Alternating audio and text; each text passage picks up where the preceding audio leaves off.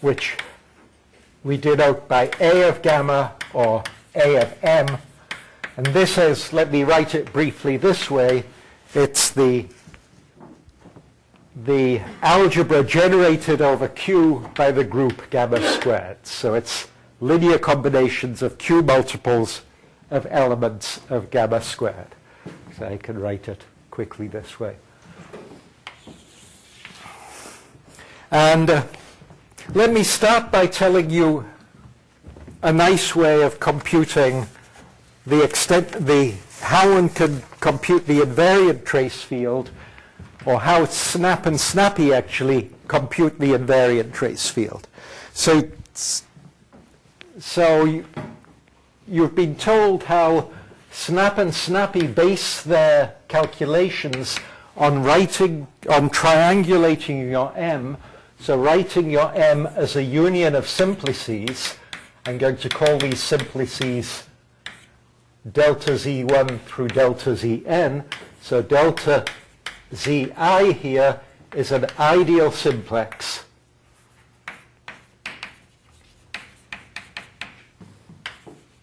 with simplex parameter in the sense that Craig Hodgson described Zi. So let me remind you what this means. There's a couple of ways of describing it. You have your ideal simplex, so it's a simplex with its vertices at infinity. Let's say a total of 4 vertices, and let me get the labeling right. I'll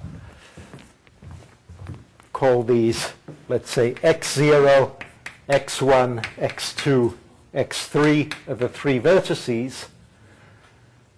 So these vertices xi, they're in this sphere at infinity of hyperbolic space.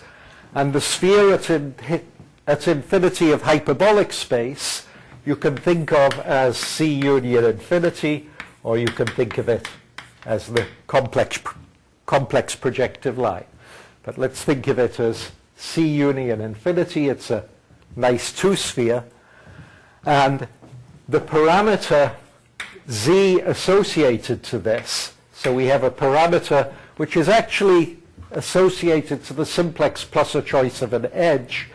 This is defined as the cross ratio of these 4 numbers. This is a standard concept out of projective geometry. It's the only invariant of 4 points in a projective line. It's defined as x2 minus, let me get the version that I'm using, make sure that I'm using the right one, x2 minus x1 times x3 minus x0 over x2 minus x0 times x3 minus x1. Okay? So this is a slightly different way from how Craig Hodgson described it, but you can check as he described it. You can always move in the upper half space model to put the vertices at 0, infinity, 1, and some point z. So you move your simplex to be in this position.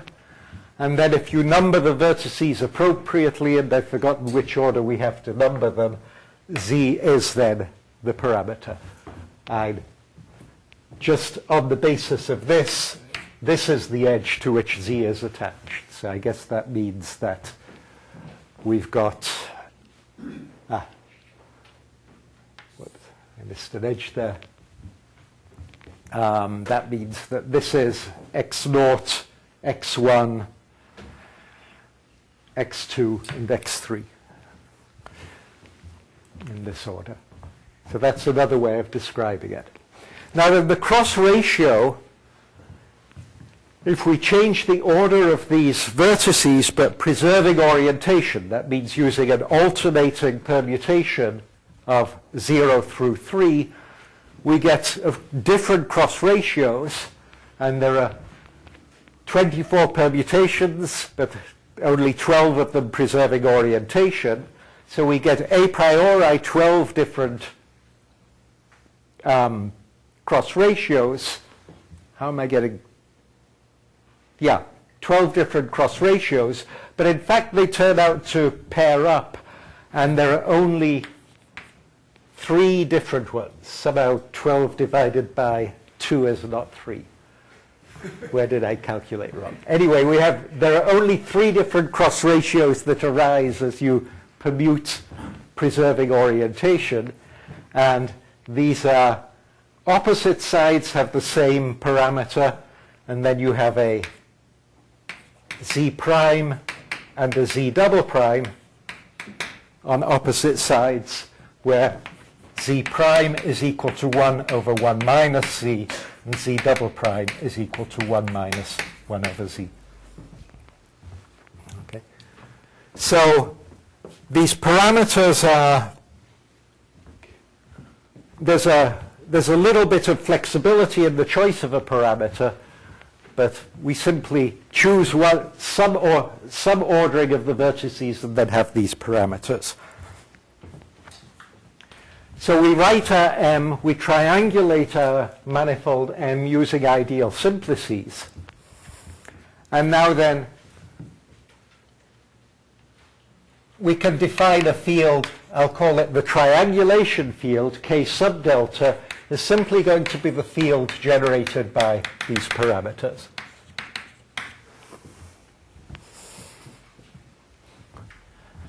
And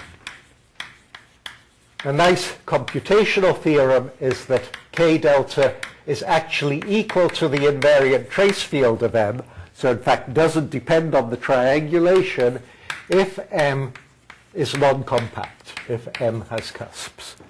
In general, K delta contains K of M. Now, you might ask, what do I mean by the case? So this is if M is closed. You might ask, what do I mean by an ideal triangulation of something which is closed? And how do we ideally triangulate something that is closed? And the simplest way of doing that was described by Craig. If you've got a non-compact manifold, so if you've got a manifold with cusps, then you always have ideal triangulations. And Craig described how you could deform the geometry on something with cusps to perform Dane filling to fill in the cusps by solid tori. And every compact manifold, by drilling out a geodesic, you can turn it into something where you could get your original compact manifold back again by doing Dane surgery. So what you do, one of the ways of getting a triangulation using ideal simplices is that you drill out a geodesic to get something non-compact, triangulate that, and then do the deformation that turns it into a compact manifold that does the Dane filling again. And so the triangulations that you obtain this way, triangulations of compact manifolds, obtained by Dane filling,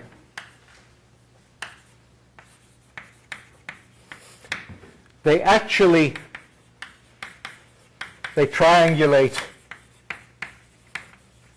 M minus some closed curves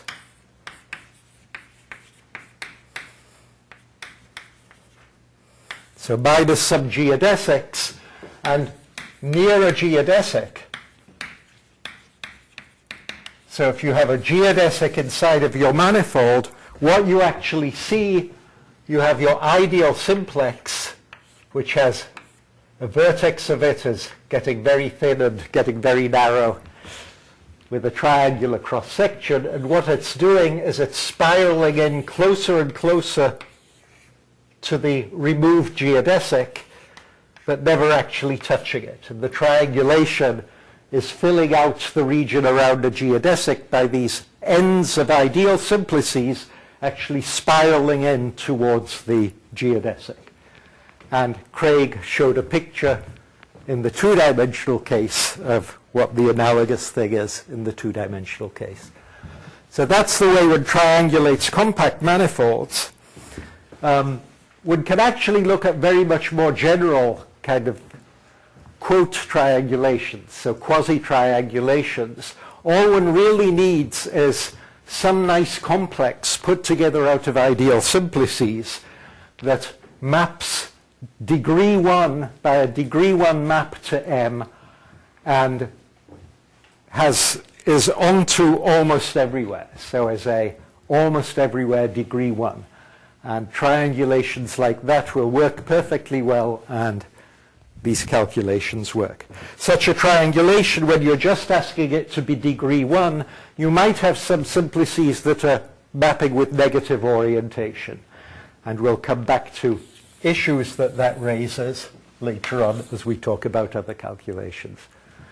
But anyway, from an ideal triangulation, and these ideal triangulations are fairly easy to come by, you get this way of computing the invariant trace field. Now then, once one has a triangulation, Craig also described how Snap and Snappy computes the hyperbolic structure, and you can therefore get the hyperbolic structure accurately. And to then get the invariant trace field, and if you've got something non-compact, you can go directly from just the parameters of the triangulation. If you've got something compact, you do it actually by computing traces after you've worked out the hyperbolic structure. So that's not too hard. Then getting the invariant quaternion algebra, there's a nice formula for the quaternion algebra. Remember the way that quaternion algebra is described is you can describe it by a Hilbert symbol, alpha, beta, k, where this means you take the quaternion algebra generated by I and j with I squared equal to alpha, j squared equal to beta, ij equal to minus ji. And if you know the Hilbert symbol, it's not too hard from the Hilbert symbol to work out where the ramification is, and therefore to get the list of primes that is the more convenient classifying object for the quaternion algebra. So how do we compute these in the case of a manifold? Well, it turns out if we pick two elements in our group gamma with the property that they're not equal to each other, then we can always take alpha equal to the trace of the commutator of g of h squared. Let me get this right. Trace of commutator squared. Sorry, just trace of commutator minus 2, and beta equal to the trace of one of the two elements squared minus 2. So we can simply write down a Hilbert symbol, and from that one can then compute the quaternion algebra. For any GH? Pardon? For any GH? For any GH with GH not equal to HG, and one also needs to make sure one should avoid trace equal to 2. So one avoids parabolic elements, so trace of G and trace of H not equal to 2. I think it's sufficient to assume one of them is non-parabolic.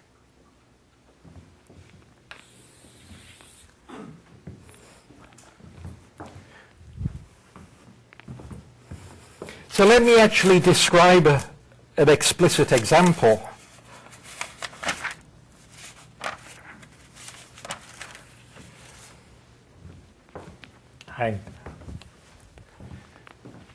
Oh, one other thing I'd like to say, which I think no one has said yet. We've talked about arithmetic manifolds. And we've talked about how they come about. So let me remind you that M arithmetic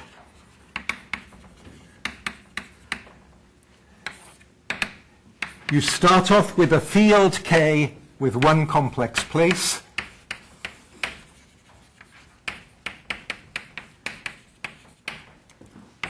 quaternion algebra which is ramified at every real place. So the field can have arbitrarily high degree, but most of the degree has to come from the real places. And then out of this, you then take an order in this field, you take the norm 1 elements in that order, and that is the arithmetic group. Now then, it's a theorem of Reed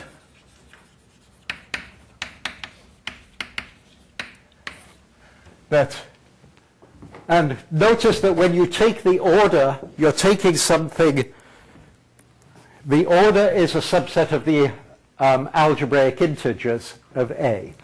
And therefore, one of the other things about the object that you create is that the traces of all of the elements in the group you create are algebraic integers. So, and it's a theorem of Reed that those are necessary and sufficient conditions for arithmeticity. So first of all, the invariant trace field should have one complex place. Secondly, the quaternion algebra should be ramified at every real place. And thirdly, trace of gamma should be an algebraic integer.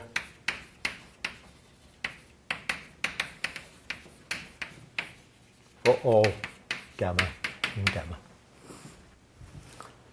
So again, once one's got a program like SNAP which computes all of these things, it becomes a very easy thing to detect arithmeticity and decide if a manifold is arithmetic.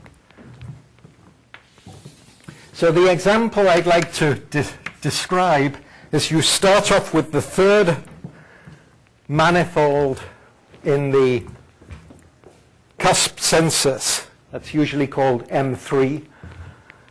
So this is the census of manifolds you get by putting together as few simplices as possible. And then I'm going to do -3-1 Dade surgery on this.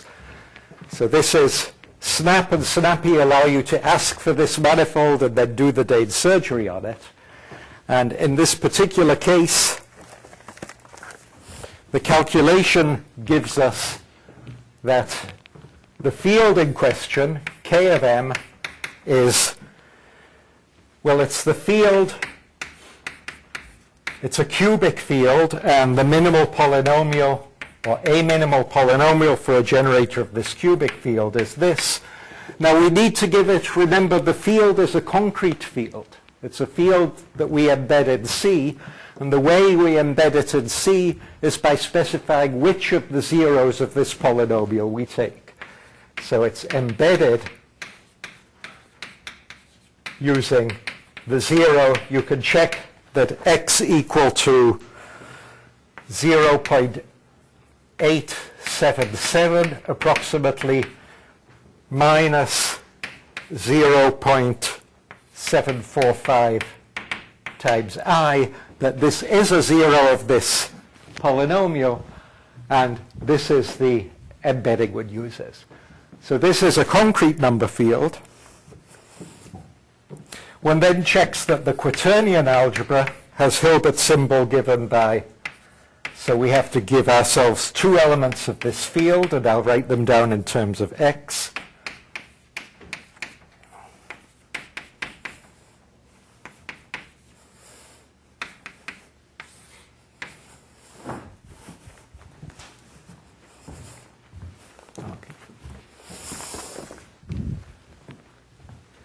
So this is the quaternion algebra that SNAP in fact computes, and then from this it's easy to work out the ramification. The ramification. Notice this is a cubic field. It has a complex root. It has to have a complex root because our fields always have a complex embedding. So two complex roots. The complex conjugate is also a root. So there's also a real root. There is a real embedding. And the ramification is the real embedding.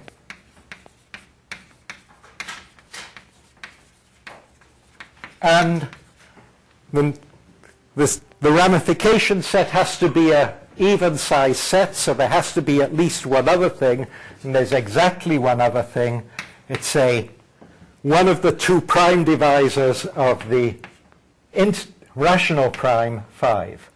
And if I remember rightly, it's the ideal generated by 5 and x minus 2. That's correct. So it's this rational prime divisor. Okay. So we've got the first two properties here. It's got one complex place. It's ramified at every real place because there is only one real place. Finally, it's very easy to check that the traces are, in this case, algebraic integers, so this is arithmetic.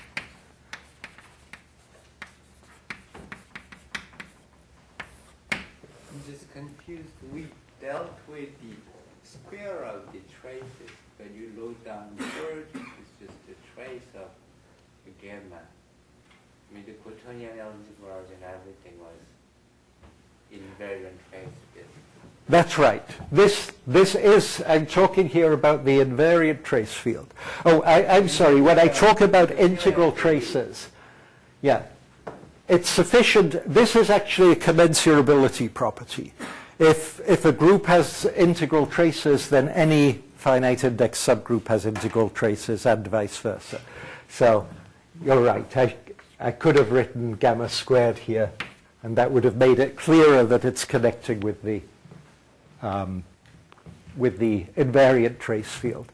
But in fact, it's a little bit, you'll have fewer generators when you look at the group gamma in general, so it's easier to compute this actually in the group gamma you were first given. But having integral traces is a commensurability invariant as well. So this is arithmetic. It's a compact manifold. It's arithmetic. And notice it's ramified at this prime, which is definitely not equal to its complex conjugate. So the quaternion algebra is not equal to its complex conjugate, and therefore this is a manifold which has no cover with an orientation reversing map. So we can read off the geometric properties. So that's just to give an example of what one can actually compute. So now I'd like to move on to the topic that I intended for today's talk, which is to continue to other invariants and algebraic topological invariants of a manifold. And I'd like to start with one that is simply based on cohomology. So invariant from algebraic topology.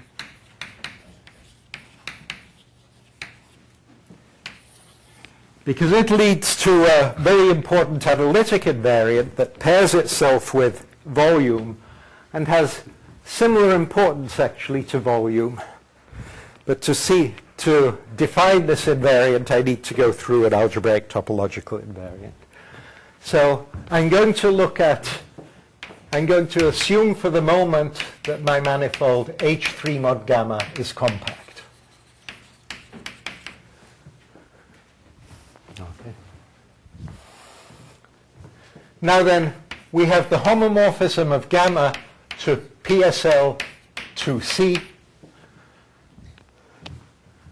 which defines gamma as given as a subgroup of PSL 2C.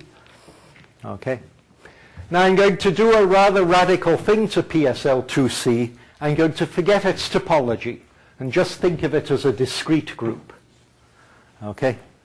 That's a rather terrible thing to do to a Lie group, but we're going to do that. Okay. And because I'll be talking about this quite a lot, I'm just going to abbreviate this as G for the rest of this talk. So G is always PSL 2C, but regarded as a discrete group, just for the purpose of this talk.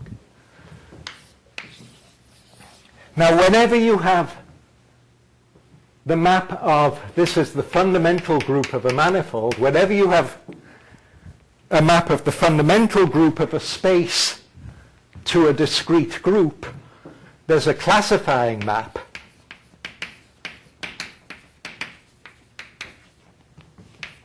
unique up to homotopy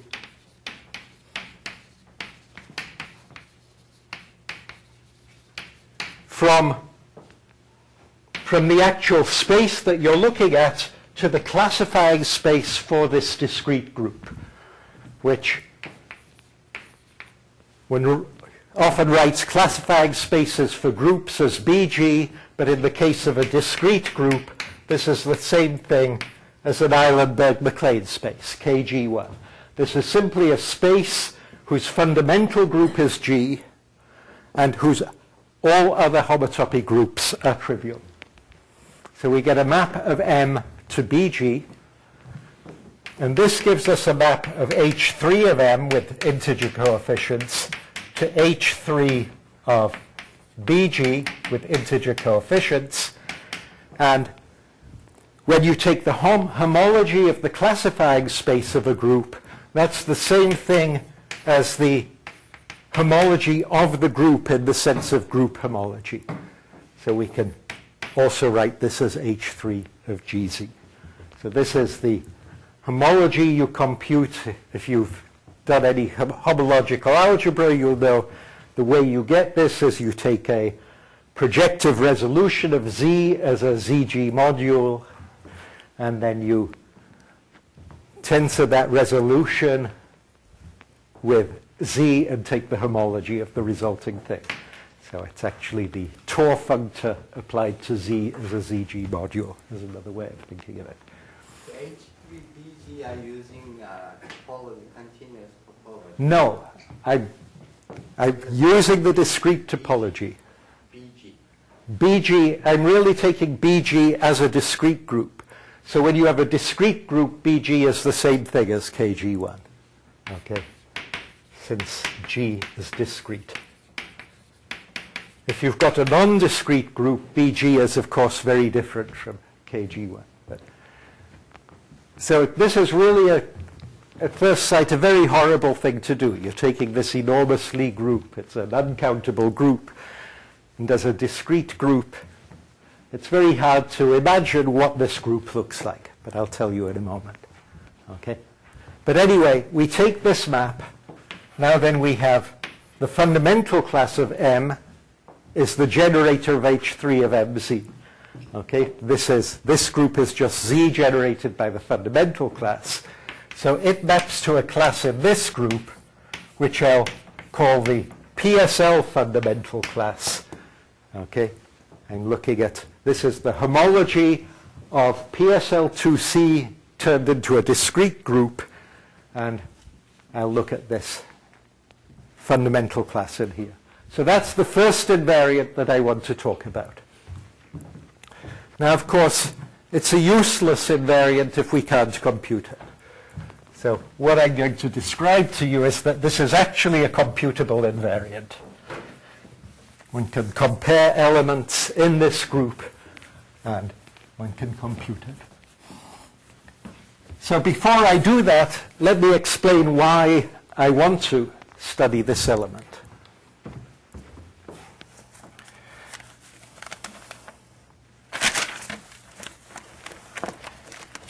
So maybe just to make this feel a little bit more familiar, let me mention a theorem. This is Dupont and Serre, probably about 25 years ago, I forget the exact date, which describes what this group looks like.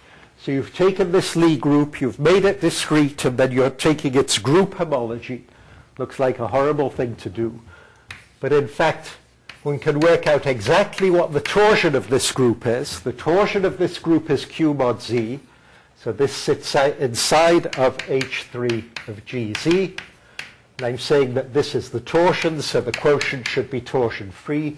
Let me just call the quotient H0. Okay?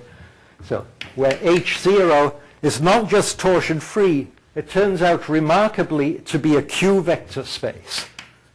There's a Q vector space of infinite and conjecturally countable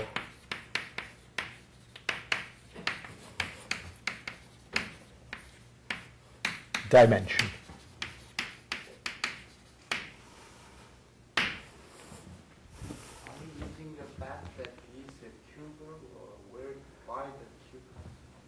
The Q is extremely mysterious. It comes out of extensive homology calculations.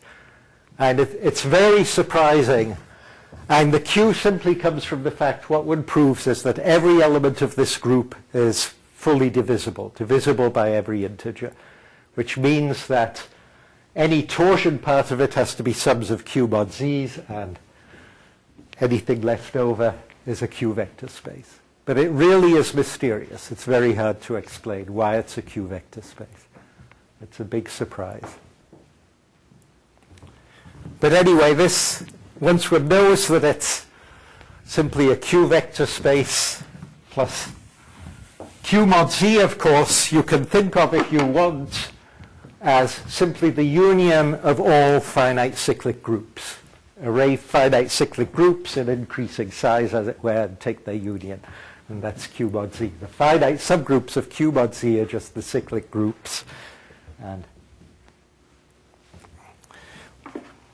so these are fairly nice groups to be thinking about. So this is just to make this feel a little bit more comfortable. But the thing I want to talk about is, this is a theorem of Chern-Simons, which is there exists a map called C hat from H3 of GZ to C modulo pi squared Z. So in other words, you look at complex numbers modulo multiples of pi squared,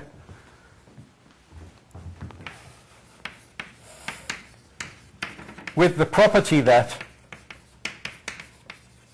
if you apply this to the fundamental class of a 3-manifold, you get something whose real part is the Chern-Simons invariant of M, and whose imaginary part is the volume of M. So here, Cs of M is the Chern-Simons invariant. So I don't want to go into detail about what the Chern-Simons invariant is. Rather, I'd like to take this as a definition of the Chern-Simons invariant. I'll tell you how to compute it later. But let me just say in words what it is. You can think of volume as integrating over your manifold, simply the volume form over the manifold. And when you look at the formula for the volume form, it turns out that it kind of looks a bit like the real part of a complex form, which has an imaginary part, which is not quite well defined, but you can still integrate it and get something that's well defined up to multiples of pi squared z. And this imaginary part is basically a curvature form coming from the manifold. So that's a very rough explanation of where the Chern-Simons invariant comes from. It's a curvature form, integrating a curvature form over the manifold, an appropriate curvature form.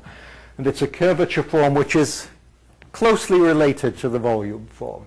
And the fact that they should be tied together was predicted by Thurston.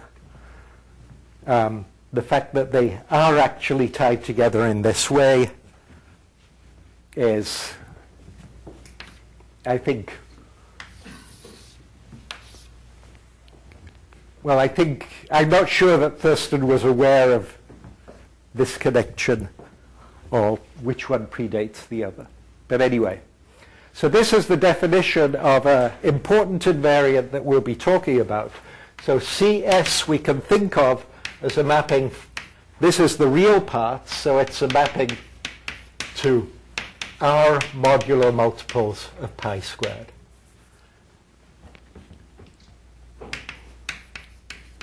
Chern-Simons.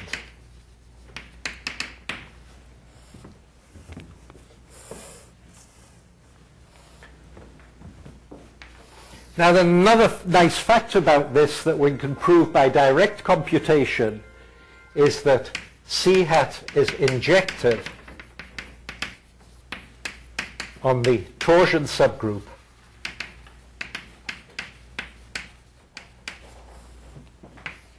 Q mod Z sitting inside of H3 of GZ.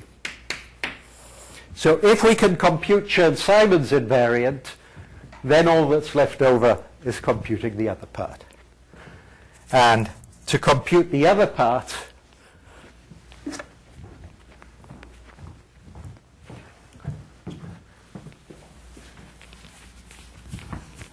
I'd like to go to a different invariant.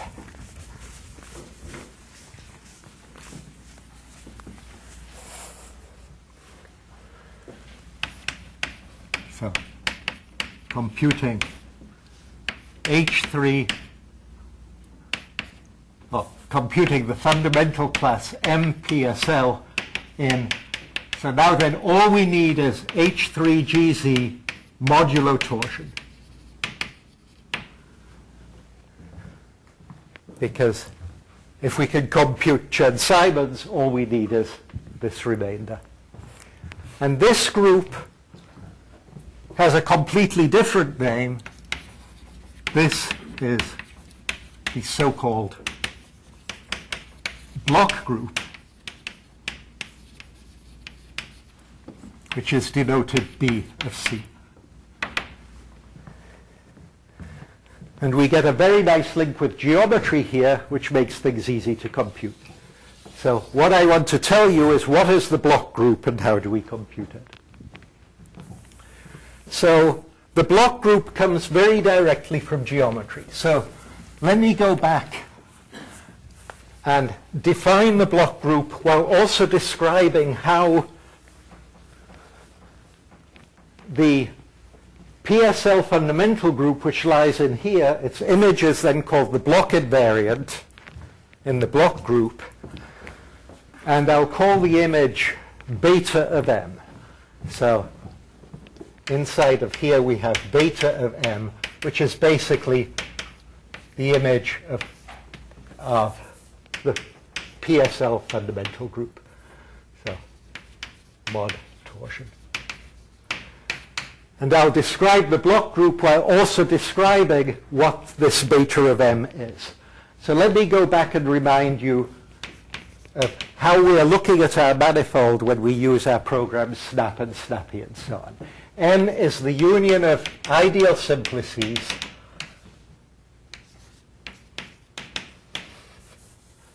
okay, and the simplex parameters, they're cross ratios, and if you've got a non-degenerate simplex, the cross ratio will be in C minus 0, 1. It's never equal to 0, 1, or infinity. It lies in the projective line, but the cross ratios 0, 1, and infinity come from degenerate cross ratios where 2 points have come together. So your cross ratios always lie in C minus 0, 1. So we'll do a very simple thing. We'll take, I'll call it P of C. I'll simply take the free Z module on all possible simplex parameters. So if you want, this is the free Z module on the set of all possible simplex shapes. I'll simply say it's C minus 0, 1. But think of this as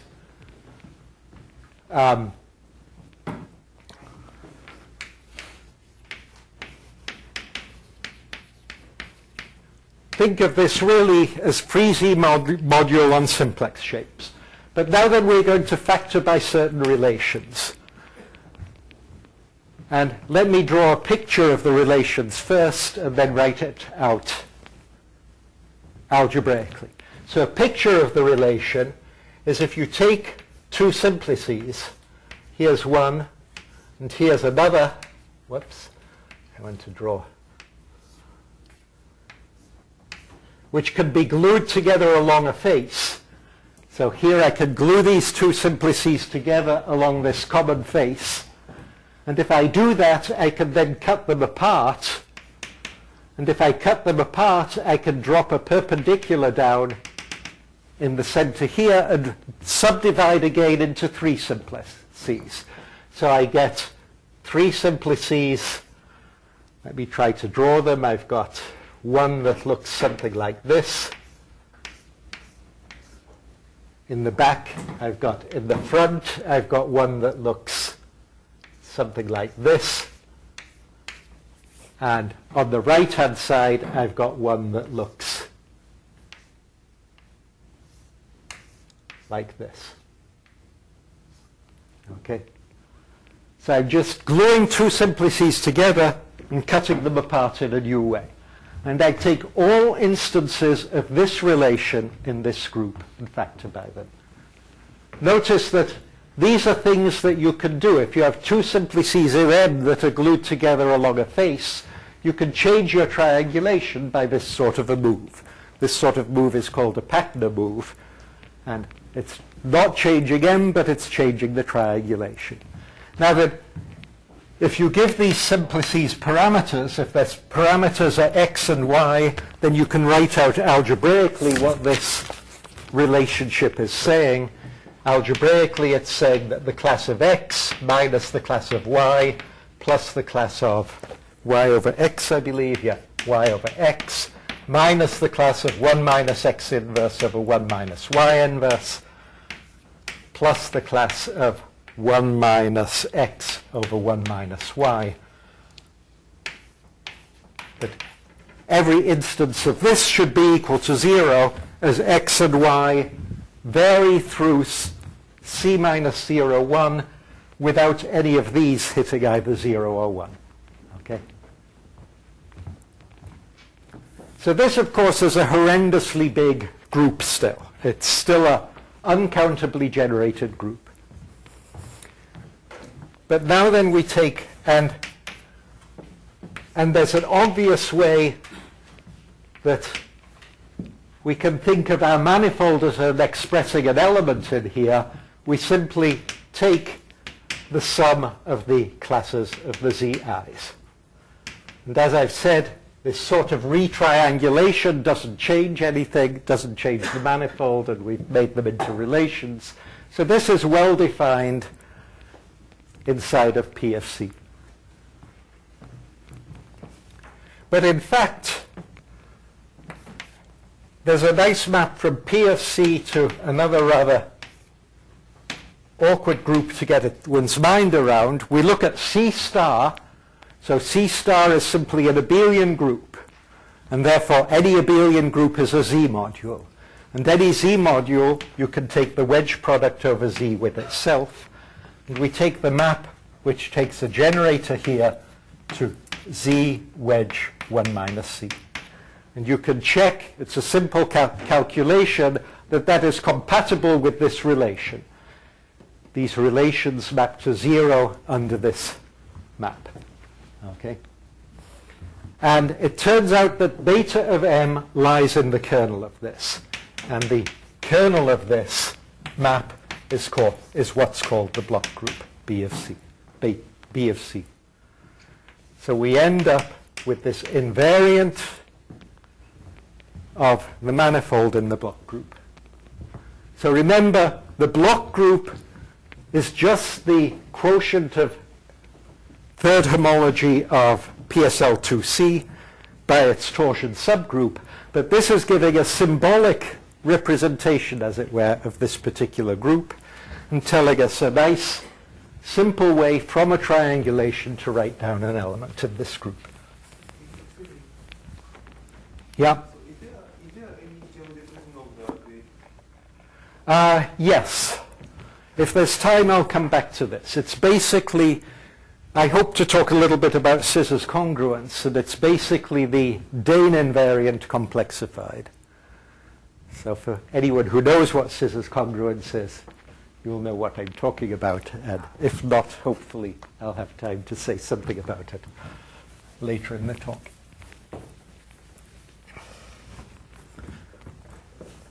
Okay. So now then, I promised you that doing things this way would allow us to compute this. So I have to justify this. So the first point is to notice that our zi's all lie in the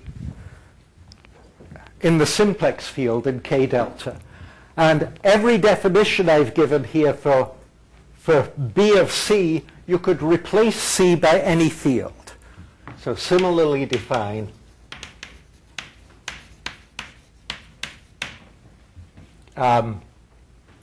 B of K for any number field K.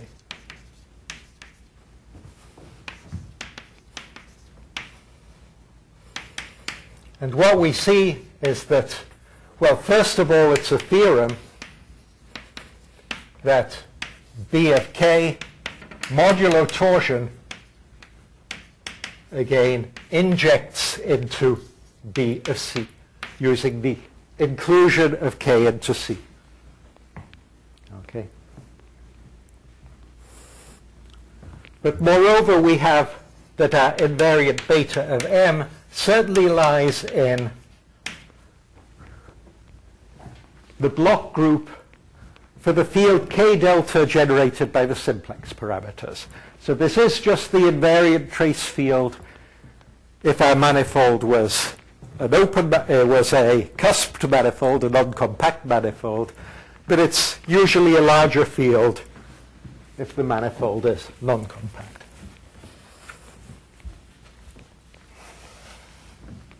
Okay. And finally, there's a theorem. Oh, let me just point out that we have maps beta of C, any element of beta of C, of B of C, of the block group, you think of as being a sum of simplices, and simplices have volume. And the relation that we did, this cutting and pasting relation, doesn't change volume. So we've got a volume map from B of C to R with the property that the volume of the block invariant of a manifold is simply the volume of the manifold.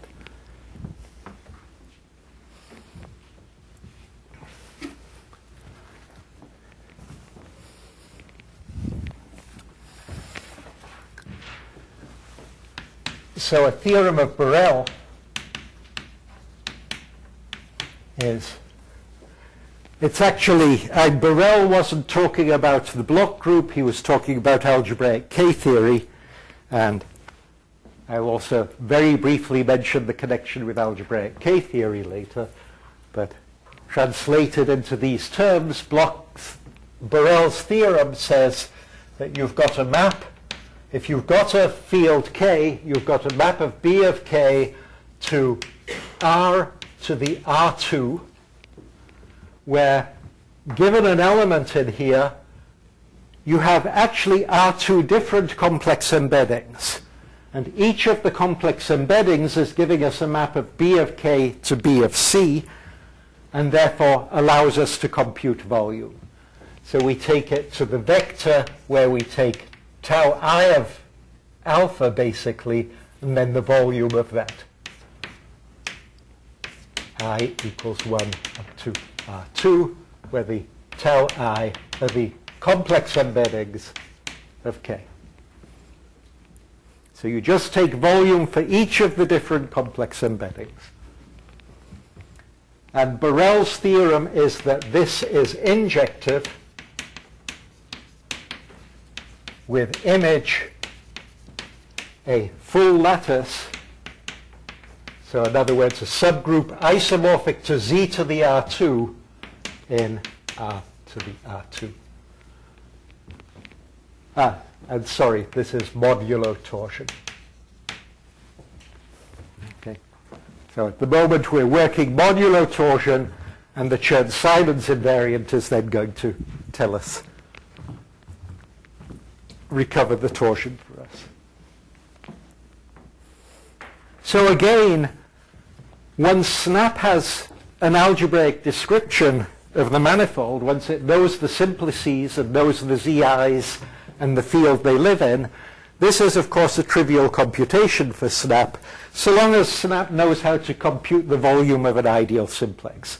So let me just tell you the volume of an ideal simplex, which is what we're summing here, is a very beautiful number theoretic function, the so-called Wigner logarithm, and I hope I wrote down a formula for it.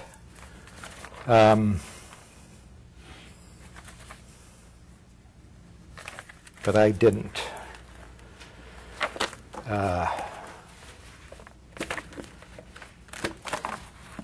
It's a variation on the standard logarithm. Did I write it down?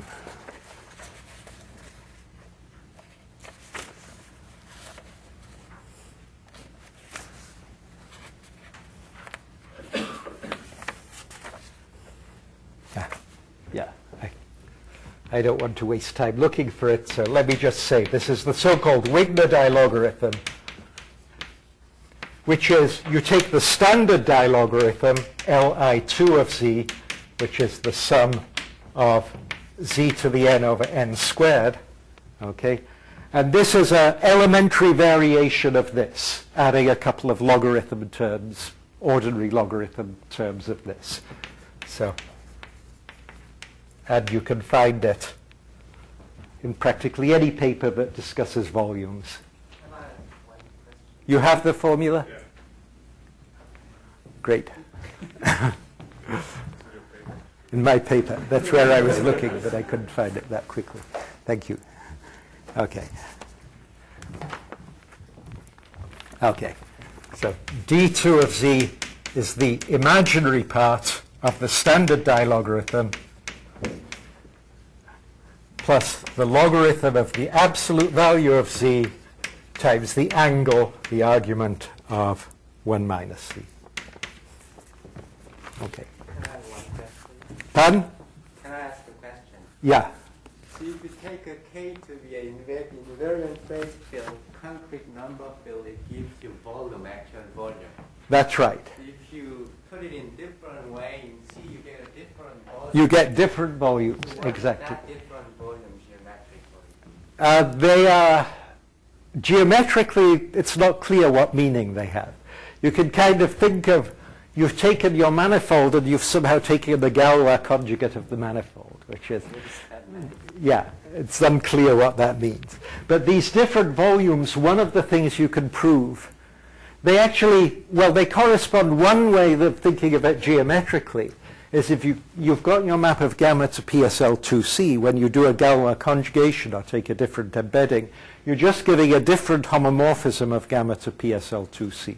So there's special points in the representation variety of gamma into PSL2C, these Galois conjugates.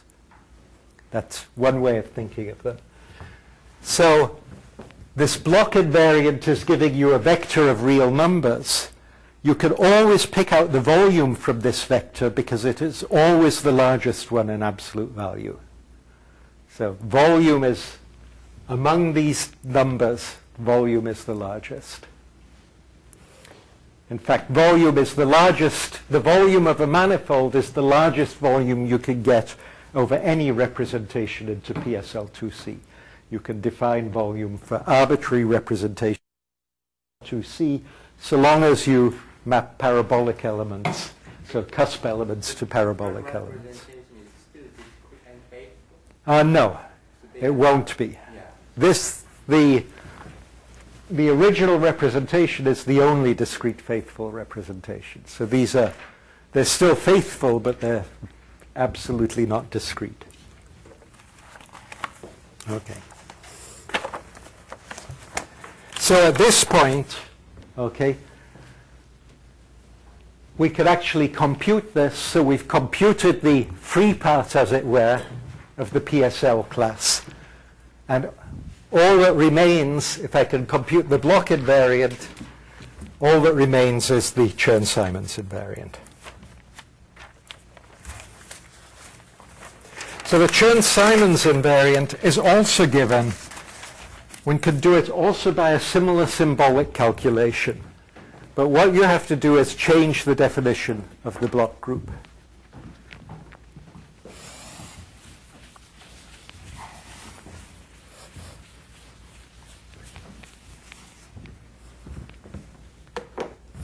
And this is the so-called extended block group.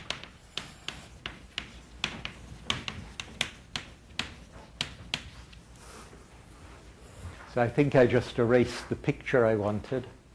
Let me remind you of this picture of an ideal simplex. C0, C1, C2, Z3, and parameter, or X0, sorry. Just the vertices. Then parameters Z, Z, Z prime, Z prime, Z double prime, Z double prime. Okay? This is a simplex. And now then, if you look at one of these edges and its parameter Z, the argument of Z, in other words, the angle of Z, Z is its length times e to the I theta, where theta is the angle, that turns out to be the dihedral angle over here, is equal to the dihedral angle. And let me give that a name. Let me call that alpha. Okay? And I'll name the other dihedral angles beta and gamma. So we have an angle gamma here. So the argument of Z prime is beta. The argument of Z double prime is gamma. And if you draw the picture in the version that Craig did of putting one vertex at infinity, then these dihedral angles are simply the dihedral angles of a cross-section triangle, a Euclidean triangle given by a horosphere as we take a cross-section of a vertex. And since this is a Euclidean triangle, you see that the angles add up to 180 degrees. Alpha plus beta plus gamma is equal to pi. And now what we're going to do is a rather radical thing. We're going to change the angles to alpha prime, which is alpha plus a multiple of pi, beta prime, which is beta plus a multiple of pi, gamma prime equal to gamma plus a multiple of pi, with the property that the angles now add up to 0. And we call this a flattening of the simplex. If we've made all the sum of the angles equal to 0, it's reasonable to think of it as flat. So this is purely a combinatorial thing to do. Of course, we can't do this geometrically. It's just a combinatorial thing to do. So one way of thinking of this is that we've replaced the logarithm of z. We've taken the logarithm of z, which has real part the length and the imaginary part the angle. We've replaced it by the logarithm of z plus alpha pi I, plus p pi I. Okay? And we've replaced the logarithm of 1 over 1 minus c by minus the logarithm of 1 minus c. So the logarithm of 1 over 1 minus c, which is logarithm of z prime, by this. Okay? And we don't need to write down the third logarithm because the fact that we've made the angles now add up to 0 means the product of z, z prime, and z double prime is now 1. The sum of the three logarithms, the adjusted logarithm we get here, is the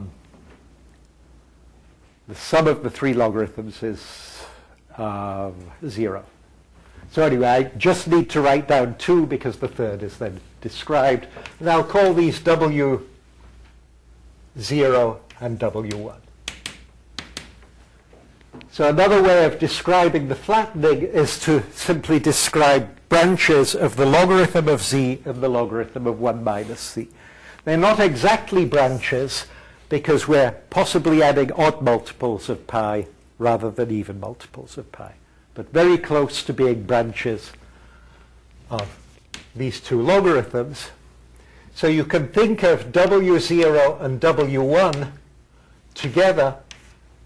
So give a point in the universal